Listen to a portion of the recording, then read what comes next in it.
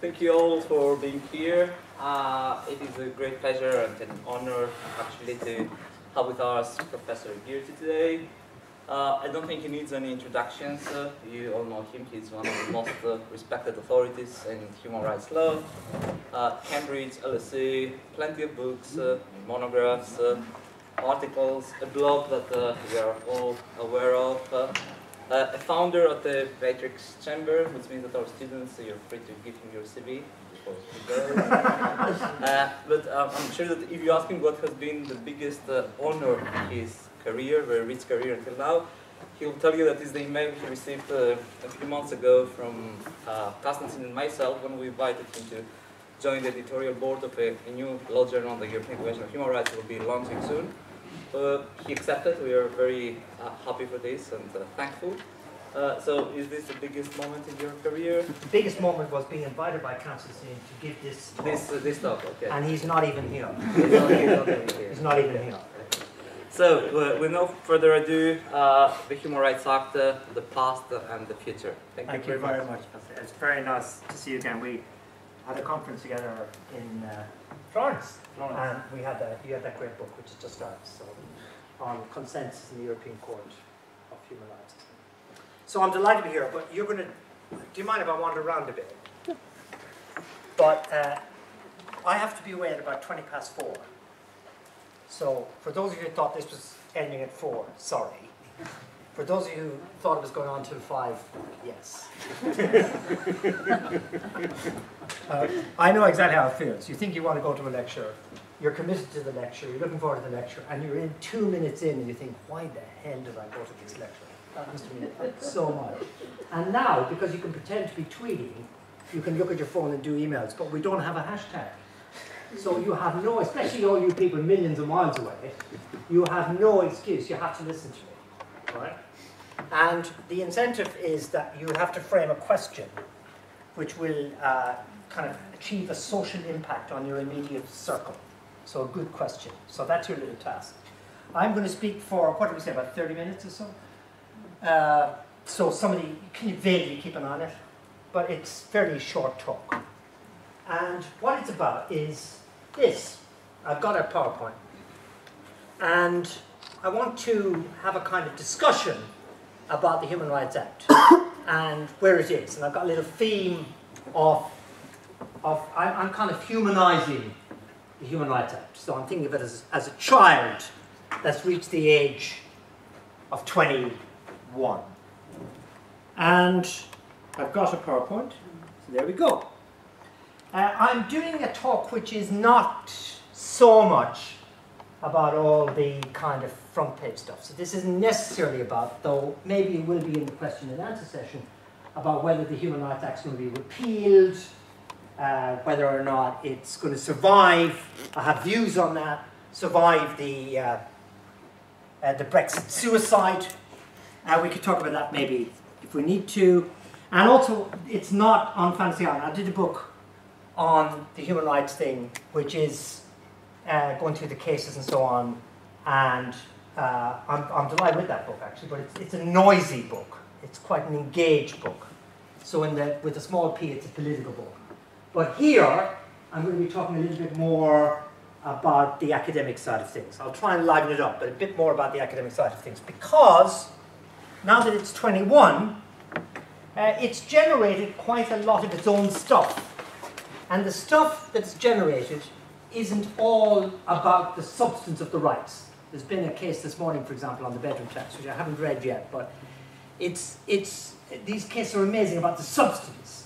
But I'm not that interested. I'm looking more at the case law around the mechanics of the Human Rights Act, I think. I'm making some points about those mechanics in my 30 minutes or so. A personal aspect to all of this.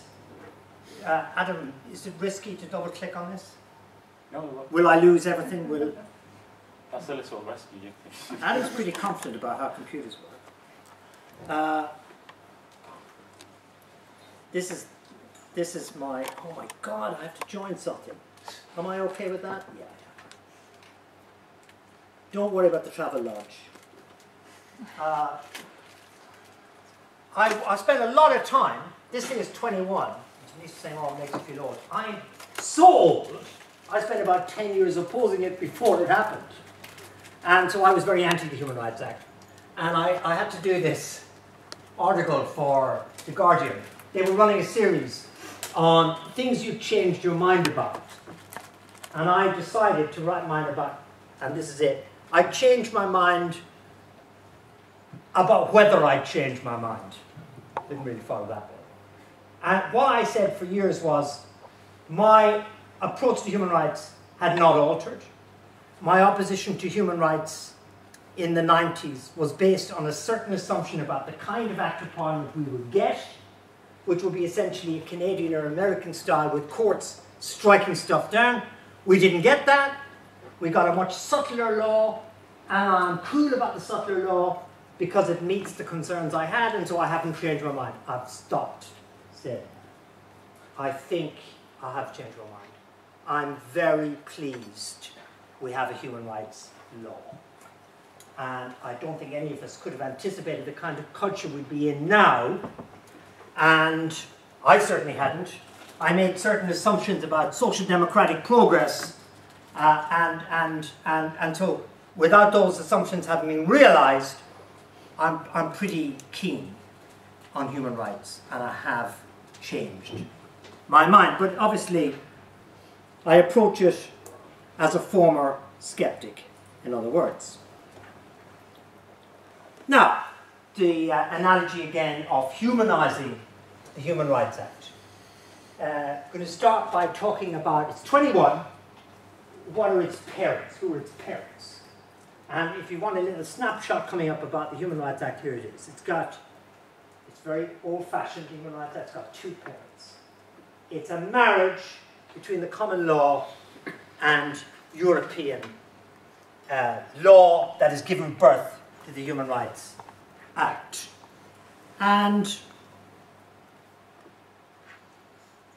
the common law is the one I'm going to mention at the start, and it divides up what has been the impact of the Human Rights Act on the common law. And by the common law, I'm going to work through three different subsets of the common law. And the first is the criminal law, the second is public law, and the third is the common law proper, common law stuff. Now, preliminary remark. When the Human Rights Act was being argued for, in the mid-90s, when everyone was trying to get the ear of the Labour opposition knowing there would be government, the main argument was the law is broken, we need to fix it. So the emphasis was on radical change. That has to be the emphasis, or you'll never persuade anybody that your law is worth having. So there was quite a head of steam about the radical potential of a human rights law. But the minute it's being properly proposed in the period between autumn 1997 and 2000, because it was introduced as a bill in the autumn of 1997, it was enacted in November 1998, and it was brought into force fully on the 2nd of October 2000. The emphasis changed. And we all had to educate the judges. It was an amazing time. All these lefties were invited in to lecture the judges, all of them, on human rights, because none of them knew anything about it. I gave a speech to a bunch of men who resembled my dad in the Chief Justice's court, because as a human rights lawyer in King's, Robin Old, who was a Lord Justice, invited me to speak to all the High Court and Court of Appeal judges and House of Lords judges. And so, you know, somebody like me would never have access to that community normally, and there were lots of people like me. A lot of the people who went into Matrix Chambers with me were doing this education. But the emphasis then from the people behind the Act was, we're not working against the common law, we're working through the common law. So the emphasis shifted. Dramatic revolutionary promise to get the bill, conservative implementation when you've got the bill. It's not surprising. It's not surprising. big picture point on the criminal, all of this can be summed up in a sentence. Although some of you guys are criminal lawyers and know more about the recent stuff than maybe me, the common law has co-opted human rights law in its battle to assert judicial control over stuff that Parliament has taken from them. In a nutshell. What's the stuff that Parliament has taken from them? Procedural safeguards, sentencing, burdens of proof, criminal stuff. And so there's a pattern, in my opinion. And the pattern is of the deployment of the capacity inherent in the Human Rights Act to rewrite, not change, legislation, to ensure a restoration of assumptions about judicial control over important bits of the criminal law. And it's good to have a PowerPoint because I don't have to go through it all here, but you've got Lambert, one of the very early, these are very early, you see, burden of proof stuff, often amazing case, throw away the key, and Lord Wolfe, who was the Chief Justice, I think at the time, found cases and re-litigated these cases, and poor O'Loughlin was a deeply inadequate individual, posing no threat to anybody who had found himself in jail for life, and deploy an exceptionality clause in the relevant sentencing law to be able to say, no, you can't do that. You can't routinely send people to jail forever. Old school judicial authority rules. RNA, the most controversial case for years under the Human Rights Act. RVA is blokes normally have to have burden of proof beyond reasonable doubt in cases of rape. What can you say about the woman's previous sexual history? Well, you can say a bit goes a long way in front of a jury. The Parliament managed to stop that as a result of a big push to try and restrict previous complainants' sexual history, and the court undoes it in R versus A. Undoes it. Say, I'm sorry, that's unfair on the accused. Very controversial. They rewrote, in the name of justice, the summing up to the jury, and I think that was a terrible decision, but it was an example of what I'm describing. It was going with the grain of old school common law. And so those are common law proper. These cases, this big paragraph, is about how Parliament wanted to introduce all these extra criminal kind of nasty things. So we might throw you into internment without trial, or we might ban your organisation, or we might serve you with some kind of antisocial order, or we might do a control order on you. And so a lot of cases in the first 10 to 12 years of the Human Rights Act was litigating these quasi-criminal restrictions on liberty in the name of human rights, forcing procedural safeguards that would not normally, in the absence of human rights, have been available. So the most famous case is the Belmarsh case, but subsequent to that, a whole bunch of cases on control orders. What happened was the Belmarsh case was the internment case, and then the government did change the law, Parliament, and then you have all these cases in the, as it was, House of Lords, and even ending up in the Supreme Court, saying, oh, you can't be that mean to him, he's got a family, or, oh, you've told him nothing about why you're imposing these control orders, you need to tell him something.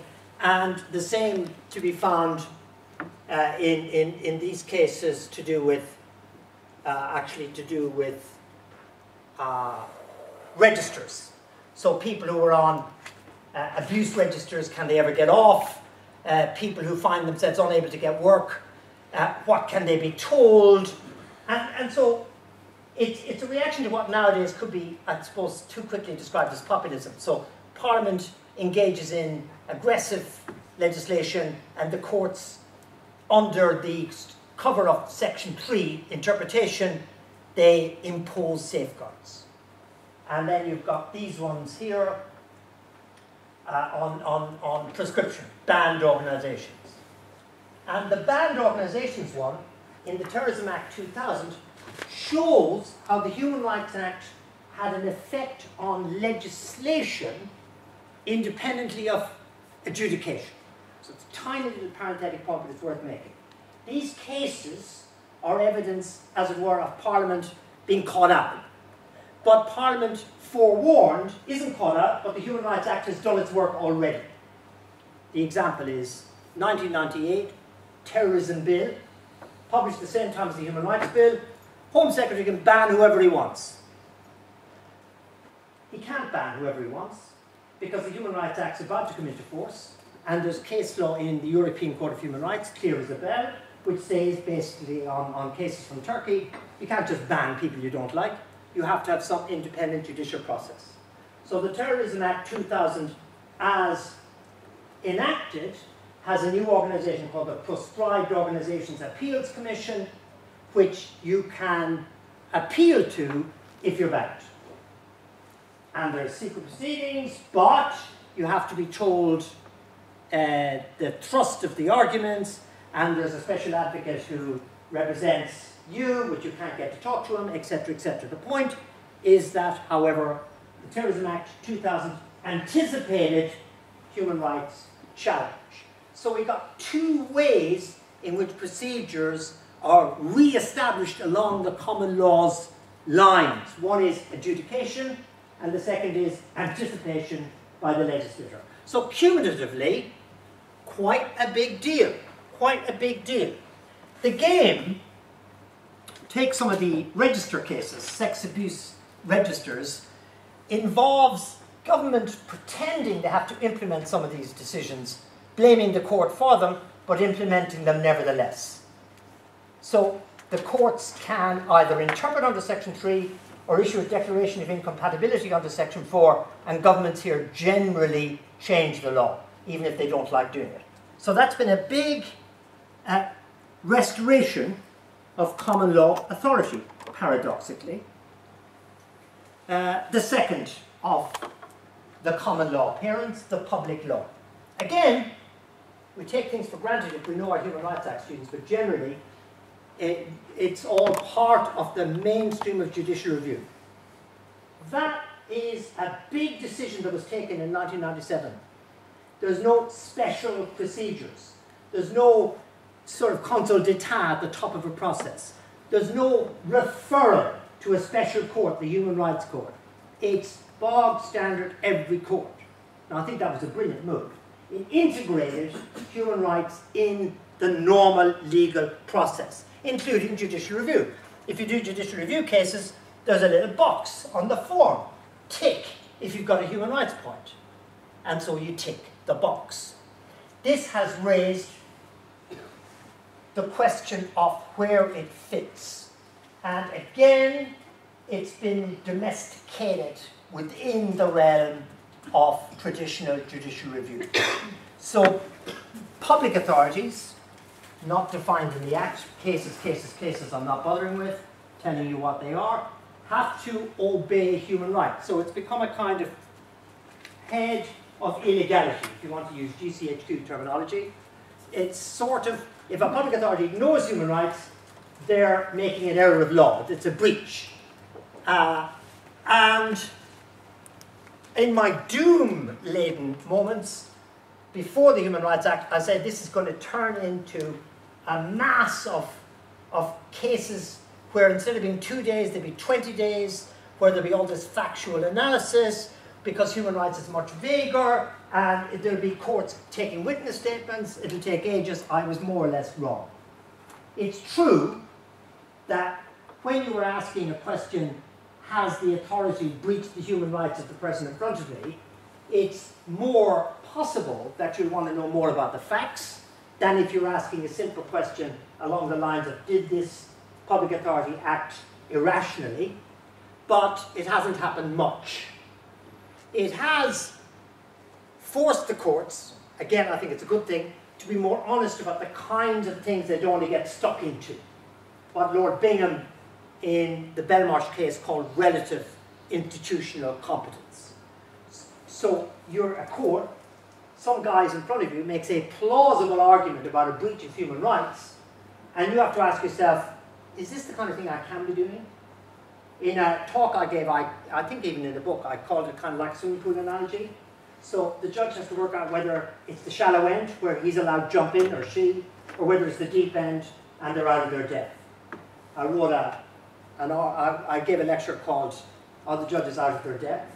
And the next year, Baroness Hale of Richmond gave a lecture in the same series, and her lecture was called, what was it called? It was called Waving, Not Drowning. So it's very good, wasn't it? That was putting me in my place. Hey, we're not drowning, we're waving. Very good. Today on the bedroom tax, especially, still there with old Brenda Hale. It's not yet the case that the common law judicial review applies proportionality routinely. It's not yet the case. Surprising, but not yet the case. There is a paper, is complicated and really interesting. There's a paper. Adam has the paper. I can send you the paper. You don't have to read the paper. This is what it's about. Basically, who made the original decision? If it's a public authority, well, we're going to do the proportionality analysis ourselves. We're going to look at it afresh. But what if the original decision is by a court? Ooh, that's a bit different. That's a court. We like courts. They're good. So we're not going to do it as heavily. And there's a whole lot of complicated cases going to the Supreme Court about how you review a court, whether as an original decision maker or on appeal for compliance with the convention, to the extent that it involves a question of proportionality. Do you make a fresh proportionality analysis, or do you ask only, did they get, that is the lower court, it right or wrong? Complicated stuff, fascinating stuff, serious law stuff, and I think the judges have got the right answer, which is right or wrong, but they've messed it up a bit by being uncertain, and there's been a lot of cases on it. So, generally speaking, proportionality test, where it's a public authority that's not a court, the courts make that analysis afresh. They don't, subject to deference, subject to relative institutional competence. Where it's a court, they tend to take the court's word for it. Although some of the judges, like Lady Hale and Lord, what's his name from Northern Ireland, Kerr, thought they should be always making it. They should be always doing it, every level. But that'd be complicated. That'd be relitigating. So they don't. And then thirdly, where does the Human Rights Act, how does it fit with judge-made law? The third of my three little common law parents. Judge-made law, what do I mean by that? I mean A versus B, where there's no statute. In other words, true blue common law. A versus B, C versus D. Answer, there weren't many gaps. There weren't many gaps. So there wasn't much of a mismatch. What I mean by that is, I hit somebody and jump on them. That's a breach of convention rights, probably Article 3, but it's also assault. So there's no gap. Or I hold somebody without their authority, they can sue me for false imprisonment. They don't need the right to liberty. It's there, sorted. The old Wade scale, that was great. That was great. You know, Professor Sir H.W.R. Wade argued that the Human Rights Act had by accident abolished the common law. Section 6, subsection 3, subsection A. And he did this in front of the Judicial Studies Board in 1999. And it threw everything to a panic. But he was being overliteral. It didn't, but it's funny. It's in the paper. I'm not going to waste time on it now. It's an old debate. Where there are gaps, the human rights thing has been very handy. And there was only one really mega serious gap. And the really mega serious gap was encapsulated in a very sad case, Kay and Robertson, just before the Human Rights Act, 8 years ago. Loke, who's a well-known celebrity, as Chris Patton said, a celebrity is someone I've never heard of. So I can't remember what he was in, some show. And he was very sick. and the newspapers crept into his hospital, got to his bed, took pictures of him. Pretty bad. And they tried to stop the pictures, and the court said, nothing, we can't do it. We can't do it. And the point was, there was no right to respect for privacy in English common law. And though we all know the judges can finesse it a bit, that would have been a finesse too far. Malone and the Metropolitan Police Commissioner, 1983, if 83 I think it was, they can't invent a right to privacy. Hey presto, now they can. Now they can. Because they've got Article 8 of the European Convention on Human Rights, and so when it's A versus B, i.e. no public authority, that's the point, right folks, that's the point. There's no public authority. You can't rely on the duty on the public authority. The only public authority in the room is the court, and the court says, we will develop the common law in a way that is convention compatible, so there is now a right to privacy. It might be balanced against the rights to freedom of expression, it might be qualified as a right to information or a right to confidential information, but essentially, if you're a footballer and you're in bed with a couple of people, or you're a rock star, you can go to court and you can say, don't publish, and you don't need to show assault, and you don't need to show distress, and you don't need to show nuisance. Privacy will do it. Now, parenthetically, I think you look no further for the hostility of the newspapers to the Human Rights Act than the negative commercial impact of the development of the right to privacy, which began in an hilarious case involving somebody called Douglas, who was married to some Welsh person. And the photographs of his wedding were revealed against his will, showing him to be an old, rather fat man, ill-shaven. In other words, not touched up and taken with a hidden and smuggled in camera. And Douglas and OK magazine or something. Starting with that. The press did not expect the Human Rights Act to cover them. They thought it was all going to be about them versus the state, and they were furious. They tried to exempt themselves in debates in the House of Lords on the Human Rights Bill. They failed. They have taken a commercial hit because celebrities have money. And they only usually want to reveal stuff about the private lives of celebrities, because revealing information about the private lives of people like me would be irrelevant because nobody would know who I was. So they've been a bit stubborn. And I think that's one of the reasons they've been so opposed to the Human Rights Act. Big picture point from the common law, more or less, the Human Rights Act has gone with the flow of the common law. You'd expect that. The common law has been around for 700 years.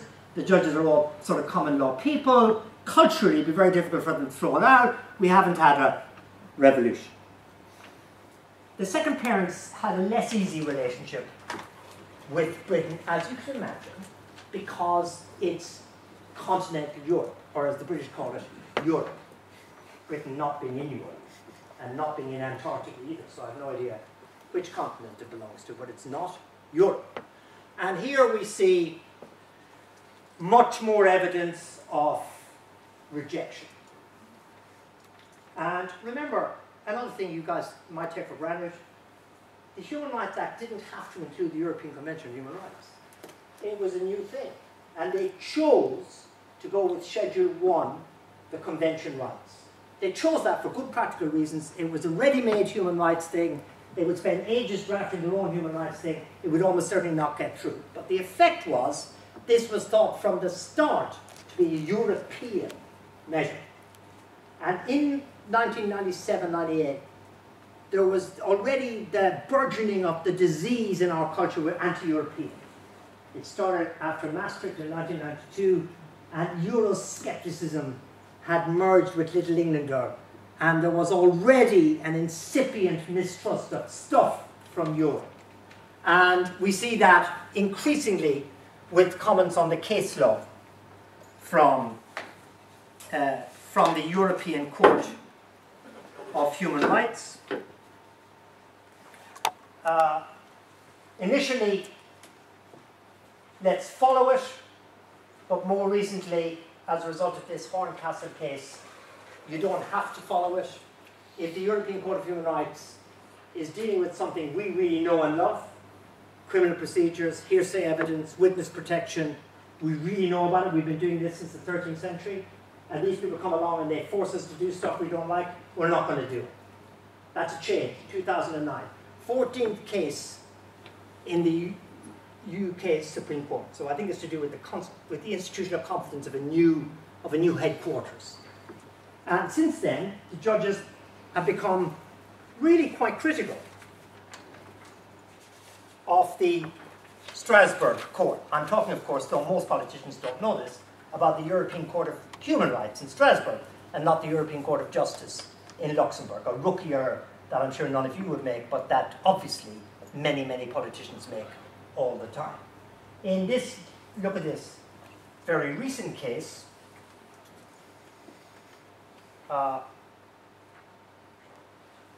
Lord Wilson, he expresses profound respect for the decisions of the European Court of Human Rights. Now, if anybody ever, here's a tip, if anybody in Britain ever expresses profound respect for you, run out of the room. Run out of the room, because this is what it normally is. It's normally going to be so heavy. Lord Wilson says, the line of authorities under Article 6 has been, quote, in a Supreme Court case, swept into hopeless and probably irretrievable confusion. And an analogy is to a boat which, once severed from its moorings, floats out to sea and is tossed hopelessly this way and that. That's how we describe Strasbourg cases. So that's very, very critical. And the Mark Twain quote from 2013 is a case on damages. And Strasbourg, the European Court of Human Rights, has got quite a lot of cases on damages. And they are on the boring side. But this is what Lord Reid said when the cases were cited. To adapt Mark Twain's remark about life, the citation of authorities is liable to amount to little more than one damn thing after another. Or even, to borrow a well-known riposte, the same damn thing over and over again. Imagine writing that about Strasbourg cases in the Supreme Court. They are absolutely drifting away from the European Court of Human Rights when they want to. And again, it's about reassertion of traditional approaches. By tradition, I mean common law. And they've been toying with running stuff which is obviously human rightsy, but not as human rights at all. So not mentioning the Human Rights Act. And good advocates nowadays will try and present things as not human rights. There are cases from 5 years ago, so they haven't really followed it up very much, where the judges interrupt and said, have you thought about restitution? Or what about the rule of Wilkinson and Downton? Never mind all this human rights stuff. So we see on this parent a little bit of teenage rebellion. Now, those are the two parents. Well, it's now 21, so it's an adult striking out on its own. And here we have some, just 2 or 3 points as we head on the downhill slope towards completion, where there are some really interesting legal issues that are now capable of being analyzed in an interesting way because there's enough cases but nobody's looking at them. So again, I repeat what I said, this is not about the substance, it's about the management of the constitutional challenge of integrating the human rights law in our framework of law. And this is a particularly interesting one, and I haven't got cases to go into, but it's fascinating. Managing the tension between parliamentary sovereignty and human rights. Now, we all know, I'm assuming, you cannot strike down acts of parliament. But we also know that you can interpret stuff, so far as possible, in a way that is compatible with convention rights. What happens when a public authority says, I had to do it? The Act of Parliament made me do it. That's okay, he or she is allowed to do it. Section 6(2)(a). But, and here's the nice one, mostly Parliament does not make public authorities to do anything. It normally says you may if you want. You may if satisfied, if of opinion that. Why? Because it's complicated to dictate to public authorities. So what happens if a public authority is implementing a law which cannot be challenged in the Human Rights Act, where the implementation involves a breach of human rights, but where they had a discretion not to act? They didn't have to do it. They could have done nothing. Or where they have 5 different ways of implementing the act at their discretion, and a 6th bizarre way which would not breach human rights. Answer section 6(2)(b). They should not act in a way that defeats the purpose of the act itself. So if you pass a nasty act, the public authority, knowing it's nasty, exercises its discretion to drive the nastiness home, they're okay under section 6(2)(b). I have to say, I think it's an amazingly well-drafted bill. To have anticipated that problem and dealt with it in the way that it did is clever. There's cases on it, not as many as you'd expect, and it'll be litigated in the future without question. Second tricky point, fascinating, won't stay with it very long. What happens where you're trying to challenge a rule under a statute, but not everybody under the rule has their human rights infringed? How many people need to have their rights infringed under the rule for you to be able to attack the rule itself? Fascinating question. It's come up in recent cases. I've got a case in the High Court coming up where everybody affected by the rule has their human rights infringed. But that's unusual.